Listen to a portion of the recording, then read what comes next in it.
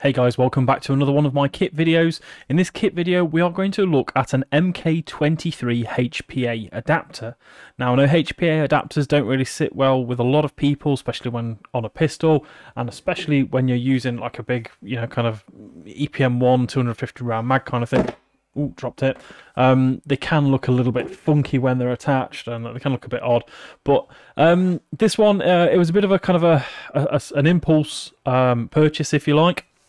I was down one of the local Airsoft sites, and someone was selling a Airtac Mk23 adapters, and he was just not able to make it work. So picked it up off him, pretty decent price as well, I will add. And I've kind of stripped it apart since then. Basically, the mag he was using was just complete trash. It was just knackered. So what I've done, I got myself a brand new TM mag. And as you can see from the hole there, absolutely butchered the thing trying to get the release valve out of it. But then started putting it together. So initially built it up. I was having some feed issues. It would get to about, it would do about 4 or 5 shots, and then need a bit of a good kind of one of them, and then it would start working, and then it wouldn't, and then I reached out to the guys at Airtac. Obviously, I'm pretty kind of, I converse with them fairly often, from a lot of the high cap parts, and I said, look guys, I'm having some problems. My BBs, they seem to be kind of like getting stuck about, kind of here's my feed tube adapter. And the guy said, absolutely no problem, Steve. What the problem is that's one of the older feed tube adapter designs we have. So this tube adapter, it takes from the bottom here. So basically it sits there, and your adapter sits kind of there. And then the BB goes in a single stack up to here, where it kind of fills out to a double stack just as it gets to the top, and then it goes into your feed lip. So that's actually apparently an older design. So the guys from Airtac said, Steve, what you need to do is you need to order one of the new design ones. And that is a full design all the way up. So what I did, funnily enough, I ordered one of these. So this is the newer design. This is the full design all the way up. And that is a single stack right the way through. So this is really pretty, actually. So I'm going to just slide that up and in there. Very tight fit. Love the fit on that. I love it when something just fits really well. So that's a single stack tube all the way up in there. I don't know if you can see down there. We go. Look at that. Single all the way. I don't know if I can get to focus in there. So we need to put this bad boy together. So I thought, well, do you know what? While I'm doing it, we'll do the whole thing. We'll do a proper job on it. So this is the actual HPA adapter. So you can see it goes to an M4 mag. And basically what happens, then you go click. And what happens is I kind of swear at myself because I don't like using, obviously and literally, for all the time. So the M4 mag fits in the bottom of that there, and then the BBs go shooting up and up through this lip here and into what is a standard mag casing. So you have effectively a big banana to hang out the bottom of your Mk23. Now, it is winter at the moment, and the last time I ran my Mk23, despite it, being quite an efficient gun, it did struggle a bit with the cold, even running a bit of red gas in there, so I really can't wait to see what it can do on HPA. So, we need to build this thing up. That's what we're going to do in this video, but I'm going to kind of do a bit of mag maintenance as we go. So, the first thing I need to do on this is just to check this output valve. It is a relatively new mag anyway. Well, no relatively about it, it was brand new, because I just wanted to do the job properly. I'm just going to unscrew that out. It does help when you have the proper tools for doing this. You can do it if you wedge a couple of bits in, but I don't recommend it. That's still pretty lubed up. It's not too bad, but what I'm going to do, I'm just going to re-lube that as I go. Just give it a bit of a squodge out there. Just that O-ring there, bit on that O-ring there, bit on that O-ring there, just a little tiny knobble in there, and just work that around a little bit. So unlike the clone mags, on the clone mags, when you take this out, there's a little helper spring which sits behind here which shuts it. The TM valves actually have that spring built into the release here, so it automatically forces its way up. Now you probably could take that out, you could probably pull that through somehow. I don't particularly care too much, because in my eyes a TM mag is always going to be the best mag you can get for an Mk23. Yes, you can get hadron lips, and you can get faceless lips, and you can get valves and blah, blah, blah, blah, blah, blah. For me, a TM setup is always going to be the best for a TM. So that's what we're going to go for. So drop that on there. I don't want to do anything daft with the threads either. It is a kind of a brassy kind of job, and you can just see there, as I'm screwing that around, you can see the output release there. So what I'm going to do with the output release is I'm going to actually try and get it so that I get a hole upwards. So it's going to be, I'm just feeling for it locking up a bit. There we go, perfect. So I could feel it locking up, and then I've actually stopped it with the hole directly upwards, so that when that release hits, the air is just going to go woof, straight up. It doesn't have to like go, you know, kind of off at an angle this way and then bounce up. It will just go straight through the router. And that's okay, because we've got O-rings, we're kind of nip tight, and that's something I go on quite often. Famously, when I broke the grip screws on my high capper, just nip tight. You don't have to be like ragging it down. You don't have to be like trying to, you know, thread the casing out. Just tighten enough so you can feel it nip. Let the O-rings do the rest of the work for you. So, speaking of O-rings, on to the next one.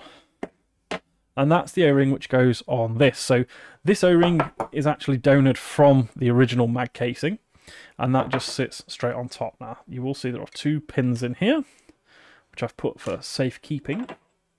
And this isn't something you can just do with your hands, so you always need some help, helping hand when you do this. My helping hand is an Irwin quick grip. You can do it, I do recommend doing it with like a bench vise. I don't have a lot of luck doing these, so this might be one of those magic of TV, and it suddenly ends up together. We'll see how we go with that. But what I do strongly recommend you do is you just put a good lick of grease. I mean, this is something which you do on TM mags, on all MK mags anyway, is you end up just kind of re-greasing the inside of the shell here. And that's just to help this O-ring bed down. And when you're doing an adapter like this, I do just put a lot in there. Put a lot in there. Imagine it's a lucky girl. So what we'll do is we'll put a little bit on there as well, and we'll lube up the O-ring. Not really too fussed about lubing the mag adapter up.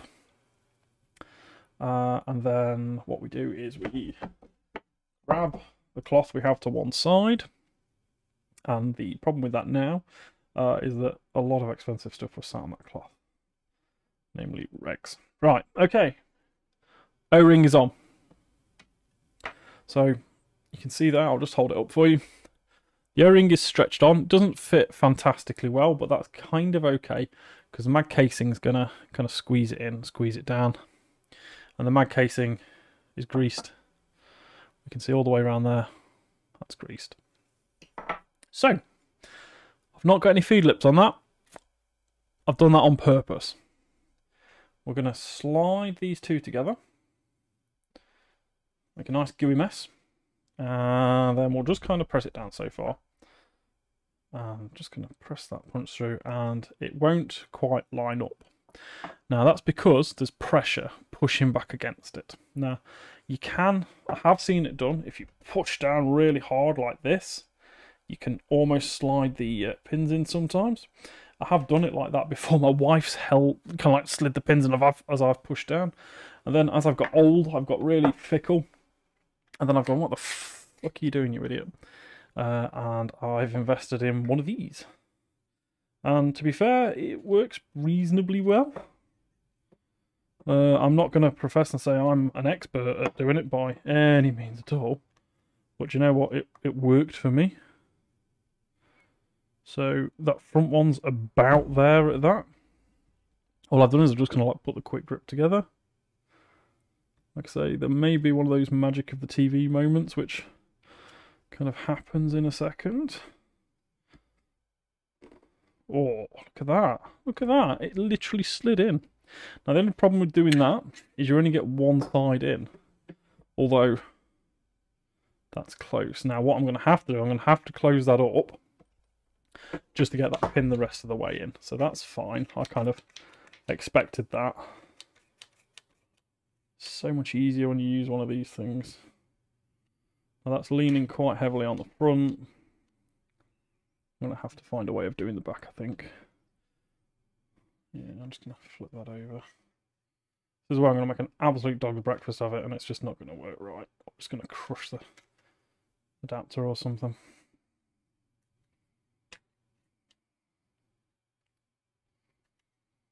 Right. Just see if we can push that down a little bit more. See, it's slightly off wonky at that. That's not what you want. You kind of want it.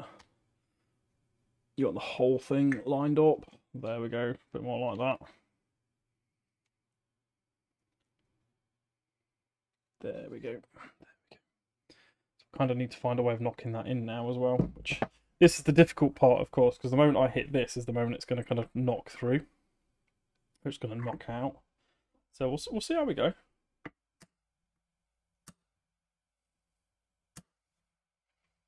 That's not doing too bad.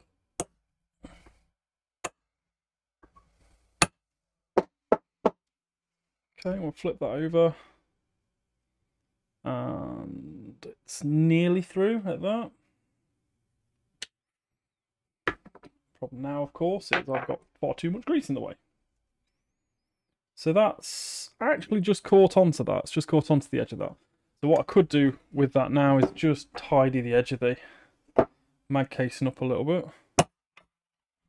Just nip it in a touch. Yep. And then we've got to do the back. Now the back one is traditionally is a lot harder to do. You shouldn't be able to do it like that, but I have done. Now the problem with that is it will be slightly sideways, and they recommend doing these one side and the other side rather than doing them both one way, because then the adapter kind of twists. If you do one and one like that, it kind of holds itself steady. So what I need to do now is I need to find a way of pressurizing it out the back and tapping that in and having 89,000 arms. So what I'm going to do, I'm going to try and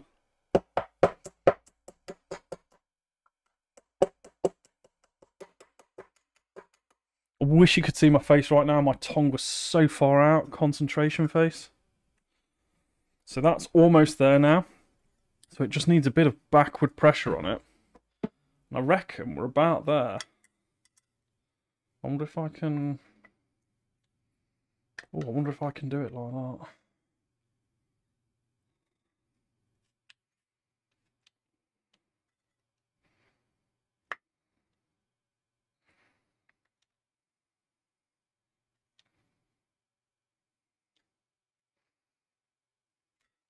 No. Oh, come on, Steve-o. Think. How can I do it? Need to push down there. Need to knock it in there. Okay. I'll tell you what we'll do. You kind of get the idea, the hang of it. I'm going to crack on, and then the last bit I'll do off camera when I break it. So, and then you just have to check my Instagram for pictures of like broken adapters and stuff like that. So the adapter is actually very, very hardy. It's very well made. Airtac do put lifetime guarantees on these. Don't know if it's transferable, and certainly if you're sticking it in vices and stuff, it's probably not going to be warrantable if you over tighten that vice and crack it open. I am being quite careful with this, despite picking it up cheap. So, on with the next. So, once we've put this bottom end on, and you know, kind of pinned it together, you can put the top end on. And the reason that we left the top end off is so that we can actually clamp over it. And it's also very silly of me because I'm going to have to take this top end back off to fix this bottom end. But the long and short of it really is we want to fit the feed lips in. Again, I tend to put just a lick of grease around the bottom of these feed lips. I don't mind a little bit around the edge of them as well. It just helps them go in. Obviously none in the BB stack. Just drop it in. And they just go in super nice. They fit super tight. It's TM on TM on TM. It's always going to fit. It's always going to work. And then you put your little knurly pin straight through. Your little knurly pin will fit beautiful. And obviously I will give this a good wipe over when I'm done as well.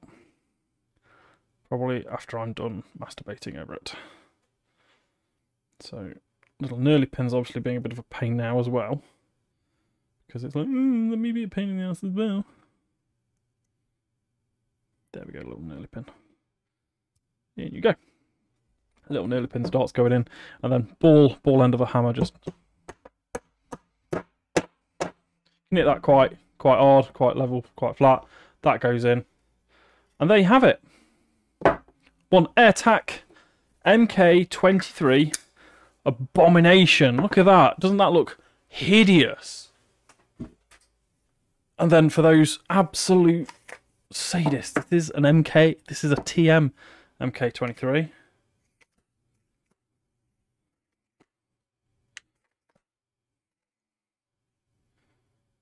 Ah, yeah, won't go in because the pin's just sticking out a little bit. That's annoying. I'll tell you what.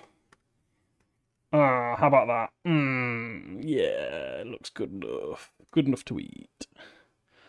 So there we have it. How to Airtac HPA your Mk23. Absolutely recommend it. The Mk23 is a fun pistol all day, every day anyway. And you're only going to have more fun running around with it HPA'd up. These things are quiet. These things are quiet. So imagine taking that quietness. You know, people do it. People do them in DMR builds and that kind of thing. This isn't DMR build. This is a pistol. I'm going to have a lot of fun shooting people at close range with this. It's only ever going to run up to about 320 FPS. I'm going to have a lot of fun with this thing. So there you go. Thank you very much if you've stuck with me. Thank you very much if you are interested in these Airtac products. I will put a link to the Airtac adapter, despite me buying it secondhand. I will link you to the main product. They are there, they are available, and you can actually order these pre-made, ready to go. So do have fun with that. And yeah, otherwise, please drop my video a like, drop me a comment, tell me what you like, what you don't like about HPAing Mk23s, and most importantly for me at the moment, please do hit that sub button. I'm on a little bit of a YouTube journey at the moment, and I would love you to join along with me. I tend to knock out weekly content, so you can kind of get your airsoft fill. So thank you very much if you stuck with me, and I will catch you guys in the next one.